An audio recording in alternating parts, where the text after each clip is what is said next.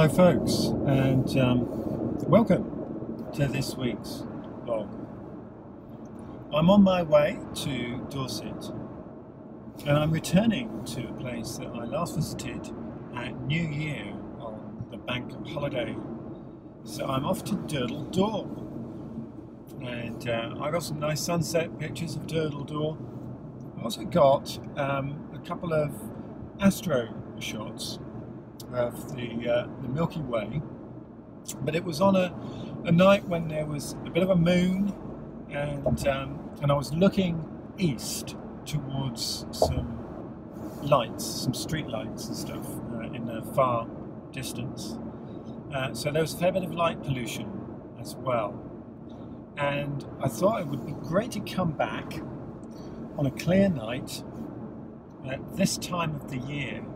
So this time of the year being toward the end of May, and it's a clear night, it's a moonless night as well, and it's at this time of year when you can actually see the galactic center between about 6-9 degrees above the horizon, and if you position yourself right on the beach, then you can see the Milky Way above Durdle Door and the arch of Durdle Door. So that's what I'm going to photograph tonight. In fact, I'm not only going to photograph it, I also want to try my hand at an Astro Time-lapse.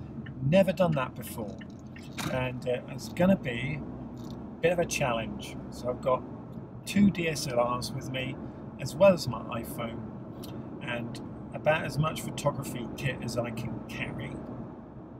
So I'm really looking forward to this. And just to add to the wonderful experience, it's warm, it's about 24 degrees at the moment. There's not a cloud in the sky, which I'm delighted with, having been planning this for 5 months. And I am getting to indulge one of my guilty pleasures along the way, listening to Bob Harris Country on Radio 2. Come on. So welcome along. 9 minutes past 7 o'clock. This is Thursday evening on BBC Radio 2. Between now and 8 o'clock, it's Bob Harris Country.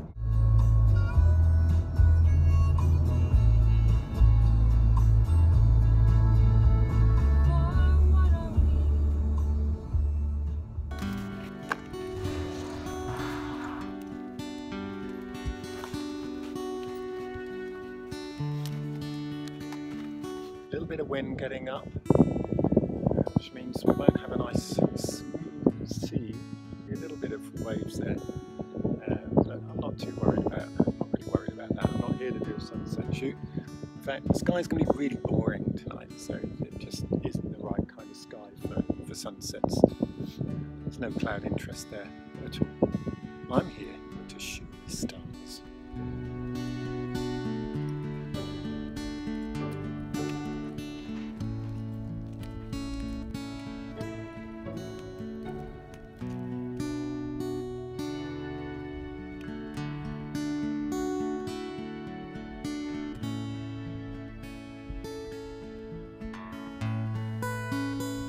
Oh, bunch of rabbits on the path down there. Probably a little more friendly than the herd of cows I just walked through. Got to be really careful of cows this time of year. Partly because if there's any young'uns, their mothers, the cows, will be protective of them. But also they're a bit skittish, the young ones, and a bit playful. And they came kind of running up to me. It was a bit scary. I had to shout to ward them off. Anyway, I don't think I'm going to have that problem with these little bunnies. And in the distance up there you can see just silhouetted against the hill there, some of the cows that were rather more interested in me than I think was reasonable just now.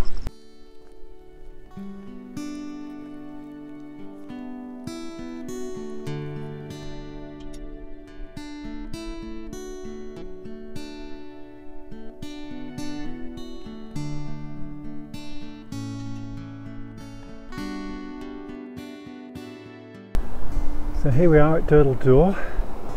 just after sunset, and now I need to decide where exactly is it that I choose to take my pictures from. Tonight's really about the Milky Way, so I think I'm going to go down on the beach. I've got to be one place or the other, so I have to make a choice. I'm going to go down on the beach, and then I'm going to find my optimal viewing point from there. I might wait a little while, and in the meantime I'm going to break open the Photo Pills app, because that should give me, using the app, a good representation from here of what the Milky Way is going to look like later. In the meantime, just enjoy the view.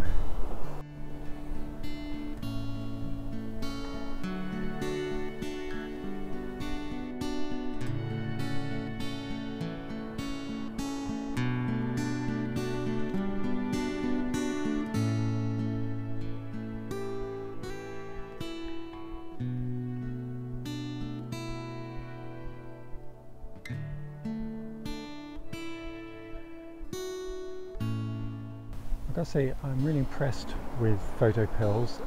I would say it's not the most intuitive application I've ever used, but it's certainly done the job, and it's helped me immensely in planning exactly when I need to be here, predicting when there's going to be no moon. I mean, that's relatively easy to find out, but to also find out when the galactic core is going to be visible, albeit very low on the horizon. I'm not worried about that.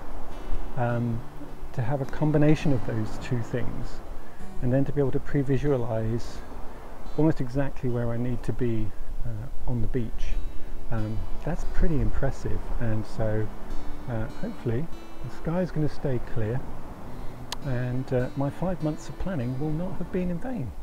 Well, hi folks, I think the time is probably something like about 20 to 11 at night, obviously. That's why it's dark. Oh, stupid thing to say. Anyway, it's about 20 to 11, I think. So we're more than an hour and a half, hour and 3/4 after sunset, but there's still residual light in the sky. It's certainly not dark enough for photographing the Milky Way as yet. So I'm going to try and get about an hour's sleep, I think, a little bit of a kip before I start a bit of a shoot.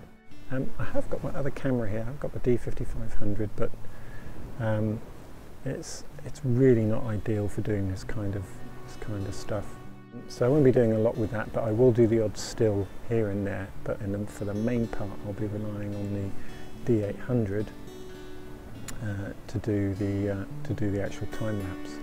Okay, so it's about 2:30 now in the morning, and I've got to say, I think that's been a really successful shoot. There's been a lot of photographers here, and got 1 or 2 pictures of people taking pictures, that kind of stuff, and really pleased. I think I'm going to have a really nice time lapse there.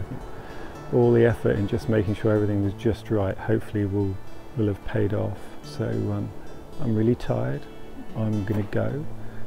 I may just pick up 1 or 2 shots as I leave, but been a great evening. And anyway, I hope you've enjoyed this, and if you have, do like and do subscribe and all the usual stuff, and I look forward to seeing you again next time. Bye for now.